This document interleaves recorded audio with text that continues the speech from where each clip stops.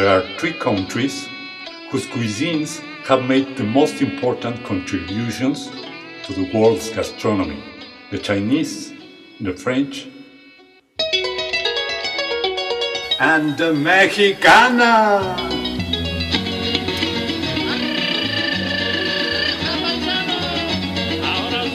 You may have noticed an increasing number of Mexican restaurants in the UK and especially in London.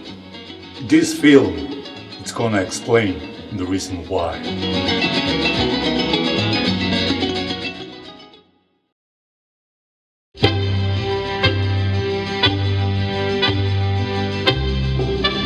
But what is Mexico? Is it a planet? Is it located in South America? No. Mexico is the backyard of the most imperialist country of these times. Among other atrocities, they send us weapons so that drug cartels can produce narcotics and smuggle them back to America. A complete business. What has produced an undeclared civil war in Mexico. But that's another story. Let's get back to our subject. Mexican cuisine was declared by UNESCO an intangible cultural heritage. It is the set of ingredients, dishes, and culinary techniques. To try to understand why the Mexican culinary tradition is so rich, we will first present a geographical outline to be able to glimpse the range of climates, which produce a wide variety of food products. We will also present the cultural diversity, made up of numerous indigenous groups, which have contributed to the national gastronomic richness.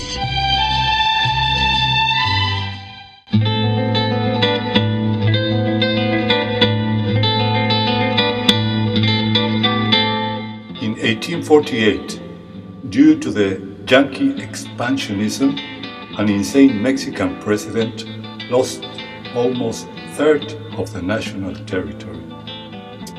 These lands are now the states of California, Arizona, New Mexico, and Texas. The Mexicans who lived there were transformed into American gringos and had to learn English and assimilate English culture. This is how the cuisine known as Tex-Mex was born, which has produced bastardized Mexican dishes like chili con carne, burritos, nachos, etc., etc. Even after the homeland robbery of the 19th century, Mexico is still a large country. Its territory is approximately 7 times the size of the United Kingdom. It has 3 coastlines with different characteristics. The Pacific coast, which is tropical in the south and desert in the north. The coast of the Gulf of Mexico, which is mainly tropical. And about 300 kilometers at Caribbean Sea.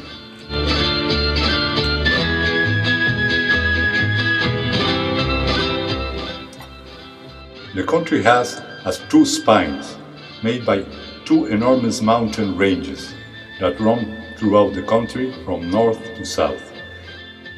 In the center of the nation, there is a high plateau, and in the southern part of this plateau, a volcanic chain rises with perennial snow in some of the volcanoes. In the north of the country, there are 2 large deserts that can be seen in this satellite picture and contrast dramatically with the rainforest of the Yucatan Peninsula.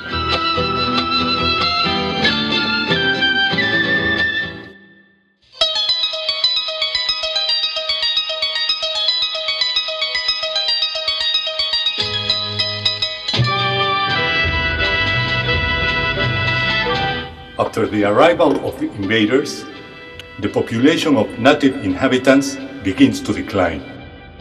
Due to the greed of the invaders, the slavery work, the religious dictatorship, and the consequent violence against them.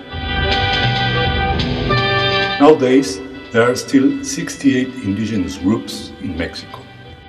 Each of them have their own language, practices, dressing code, and of course, their own food, local ingredients, and ways to cook, according to their ancestral traditions. We are going to talk only about two of the most important groups, the Nahuatls and the Mayans.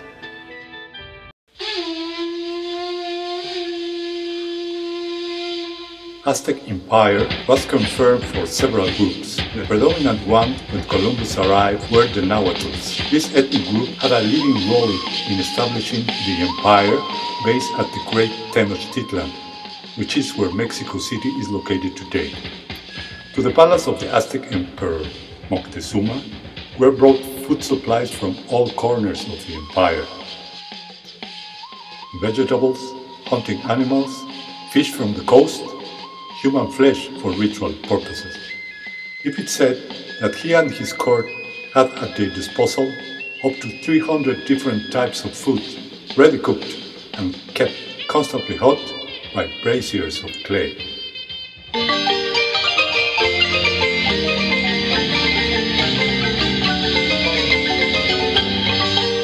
The Mayans, who lived and have lived in the Yucatan Peninsula, have been known as the Greeks of America, or their advanced culture.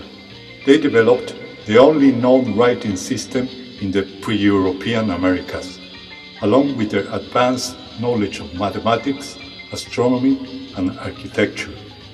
They also refined the arts, because their gastronomy has survived centuries, constituting one of the most varied and delicious cuisines of Mexico.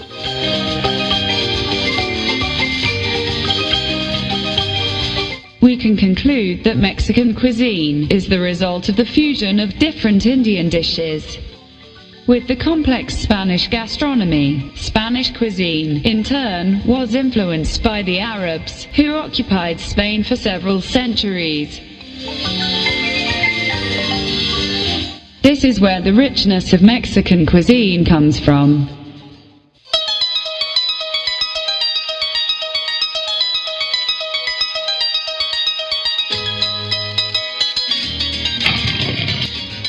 Next, we present the 6 most important products of Mexican origin, which has enriched the world's gastronomy.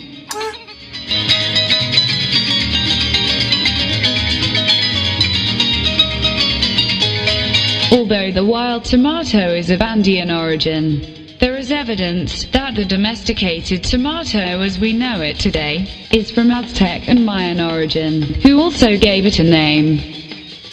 Its use as food spread to the world after Spanish colonization of the Americas.